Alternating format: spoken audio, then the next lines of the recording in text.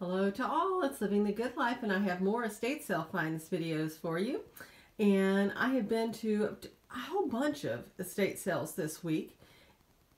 We just wanted to get out and about. So my friend and I went to several sales, and we found one that was a private estate sale. But it's just so funny how you can even go to company-run estate sales and still find a hidden treasure, because if they have sterling at a sale, there's bound to be something that they missed. So let's have a look at everything.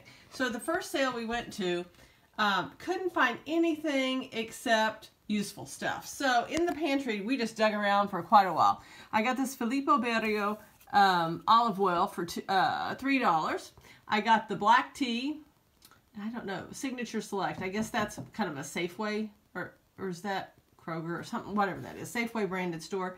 The pan was $1. I got 4 cans of albacore tuna, 75 cents each, some Rotel for 50 cents, olives 50 cents, cornstarch $1.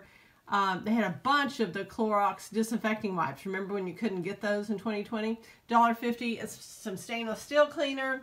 I got 3 taco seasonings for $1, some nightlight bulbs, and then pick this up, some Aveeno that my sister-in-law had been trying to find for $2, and this dishwasher cleaner for 25 cents. Then went to an estate sale. They had an entire, well, let me put it this way. It was really cold that day, so I had a doctor's appointment. I thought, oh, I'm not going to be able to make it, but then I thought, just get around, go down there, spend 15 minutes. You never know what you're going to find. I pull up. They let everybody in 5 minutes early, and I could see the line going in the house as I pull up, and I run over there. I go in. Everybody was mobbed around the jewelry. They were giving numbers, so I had to get a number. I was like number 9, you know, so the chances of finding anything good was not so wonderful. I looked over there. They had a set of sterling, but not in the box, for $800. That was out. So I wandered into the master bedroom, and I saw this sitting on a shelf in the bookcase in the bedroom. And I picked it up and I turned it over.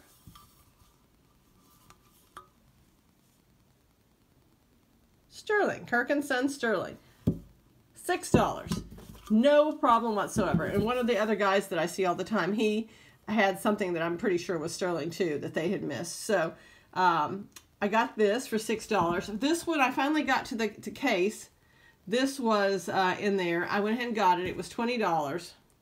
And I'm thinking, did this not match,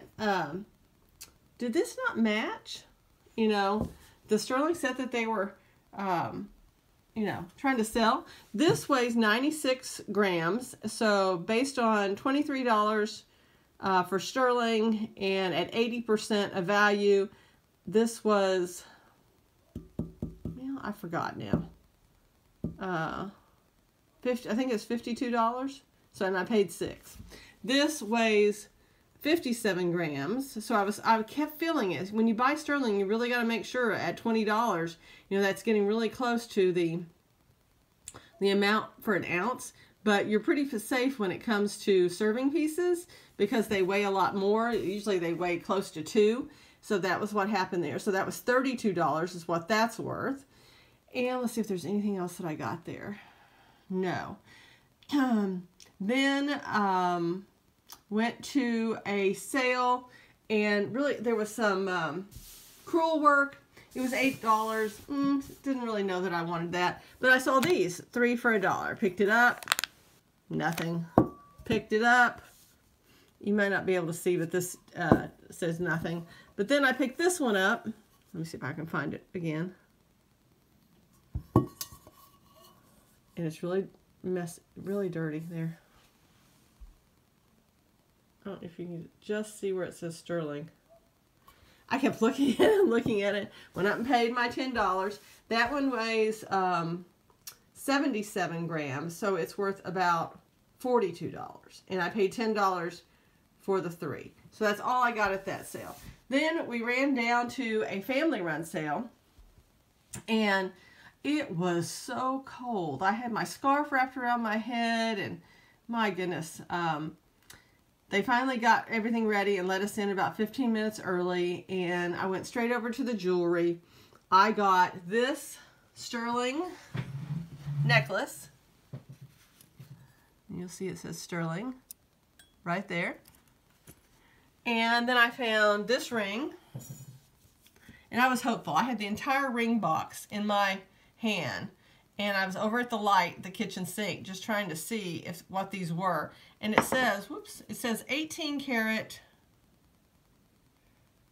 GERSC. I thought it said GERSO. I wish I had taken the time to look that up, because it's like gold electroplated over copper or something. Thank goodness I didn't pay what they were asking. They were saying $10 a piece for jewelry. So that would have been 10 plus the necklace was 20. And then the pitcher, which this is that colonial blue, oh gosh, I just completely, you know, completely went blank. Stars and L.E. Smith pitcher. And I got those for $10 for all three of them. So that is a really neat thing. Those are really popular right now, and it's such a pretty color. And let's see what else. This, like I said, turned out to be nothing. But, you know, you got to try sometimes. But, and it was this really that I was thinking, oh, it's bound not to be. These just don't look right. These little inset on the side. And, you know, so, and that looked a little too clear, but who knows. Went to another sale. I had to ask. It was a one day only. All the mugs were 50 cents. So I love drinking my tea in these little, you know, tourist mugs. All from England, Hampton Court, and different places around London. Here's a Queen Victoria one. I need some from France and Italy too, because I like going there. And then out in the garage, there was like a shelf of Bath and Body Works, and I really just wanted the shower gel. So I got those for $1 a piece. And then the candles were $2 a piece. So here's a Yankee candle, fruit smoothie, and here's one that says apple clove. They both smell really good. And then I wanted to show you again, this is also what I got during 2020. Out in the alleys when I was walking, people were cleaning out and just throwing stuff out for trash collection day. And this is a 1980s original piece of art, and it was free. So not really my kind of thing, but you know, I hate to just see, you know, original art thrown away just because somebody doesn't want it, and there wasn't anyone to donate it to at that time, because all the thrift stores and donation centers were closed. So I hope you enjoyed seeing everything. Let me know if you have any information on it, and I would love to hear from y'all, and I would really appreciate your subscription. Take care. Bye-bye.